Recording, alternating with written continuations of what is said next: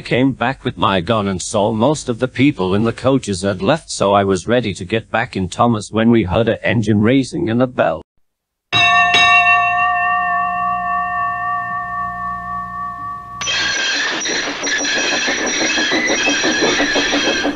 It was Toby. He looked pretty sad, but he was also glad to see Thomas. They chatted, and then Thomas asked if he knows what happened at the quarry. Toby said he did not know, but then Thomas asked what happened to Percy, and this is the story Toby told us.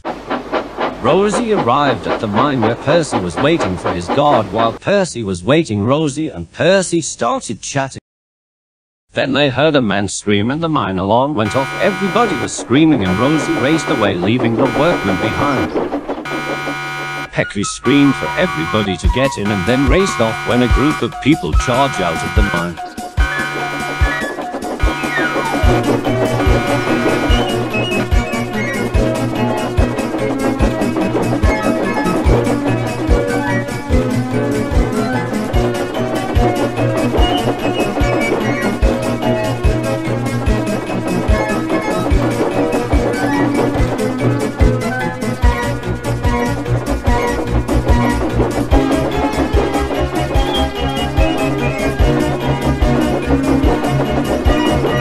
Shock so far for when disaster laid ahead.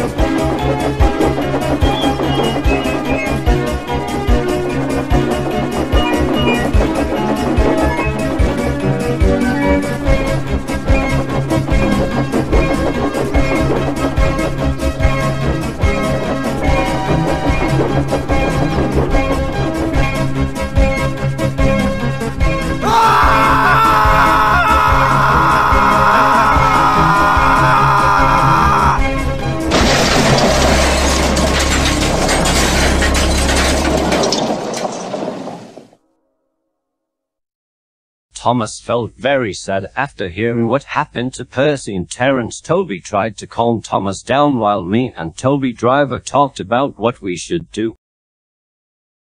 We agreed to stick together, so we uncoupled Thomas so Toby could couple Henrietta to Annie and Clarabelle.